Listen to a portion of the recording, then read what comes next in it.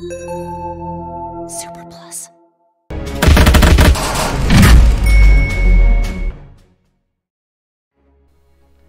Greetings and welcome to the Hills of Steel 2 Tank Breakdown series. I'm your host Andrew and we're back to introduce a new tank to the series. Today we're going to be taking a look at Buck.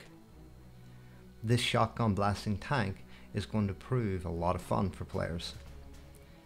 As you can see, Buck comes with a handful of different skins that you can unlock. Looking at the statistics, Buck has a relatively decent amount of health due to the fact that he needs to be on the front line a lot of the times. The speed is relatively good and the special is very strong. The attack is quite low, but you'll see why that is when we get into the game. As for attachments, it has all the usual. For today's one, we're actually going to be building it a little different. Before, we would actually do a little bit of building towards health and survivability. But for today's episode, we're actually going to be going all in on damage.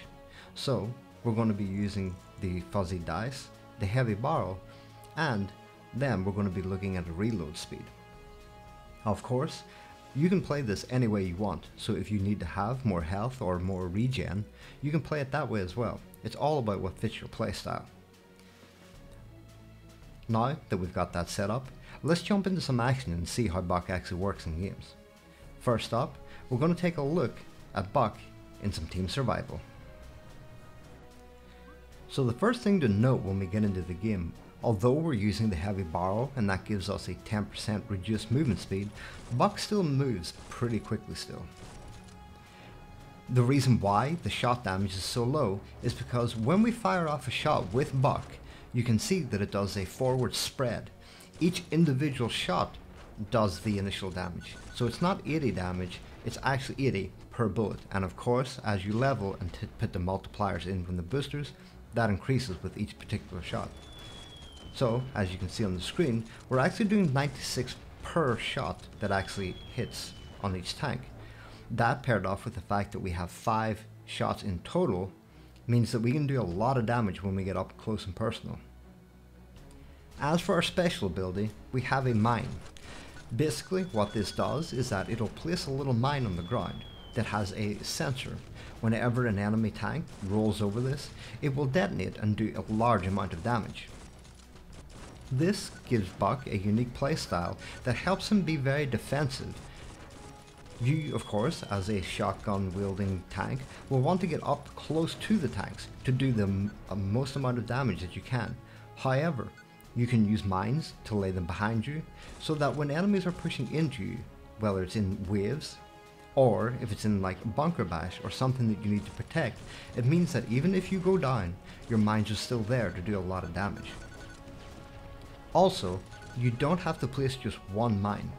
When you place a mine, it will stay there. You'll notice that on screen, the one that we placed from before is still there, even though we push forward and actually place another mine. So, as long as you're doing a lot of damage and building up your special, you can place multiple mines. This is great for being able to not only attack, but to defend certain objectives. Also, when there's a lot of action going on the screen, it can be very difficult to see the mines, and enemies might not notice them and walk straight into them. There are a number of things about Buck to take into consideration. The range of the shot is really good, but because we have an okay amount of health, it means that we need to be careful about when we take damage. In some cases, like the Phoenix, we don't want to get too close, as we will take a lot of damage, and against other things like Joker, we will take damage from the range.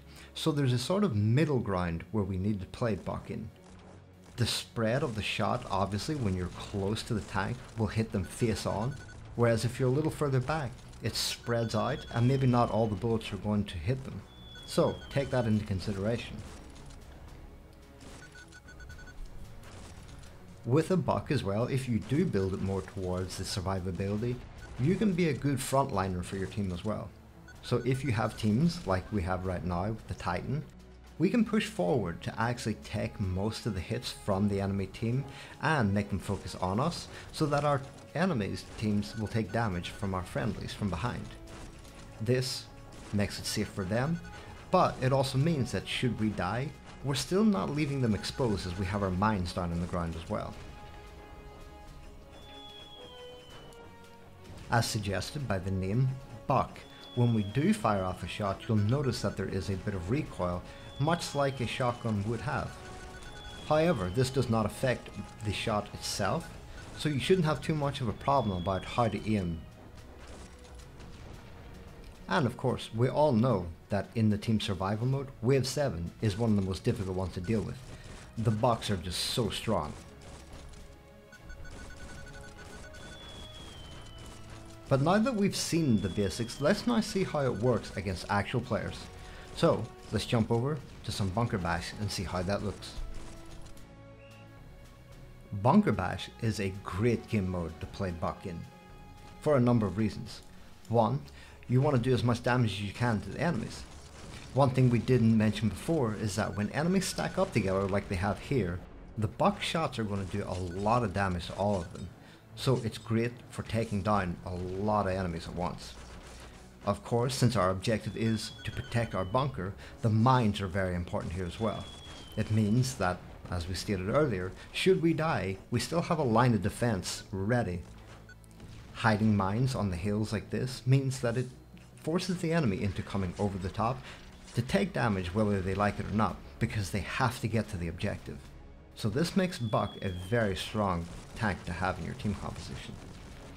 Because of the range of the shot as well, it means that we can do damage from afar to try and take the bunker down.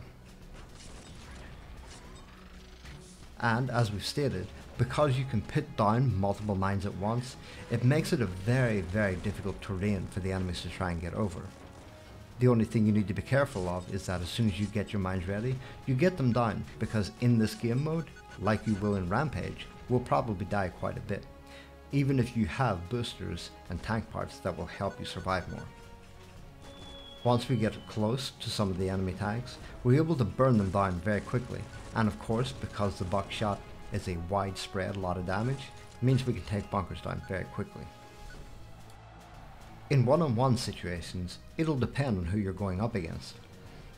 As we mentioned before, there's this little window for Buck where shots will go over, and when shots up close will be dangerous.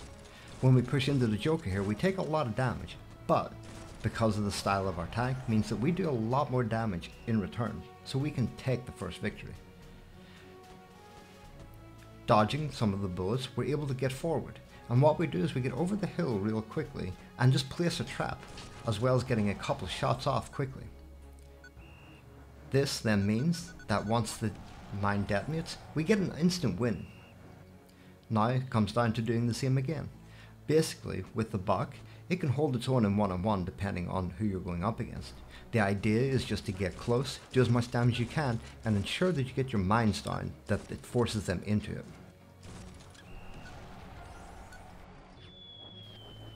This concludes our tank breakdown for Buck.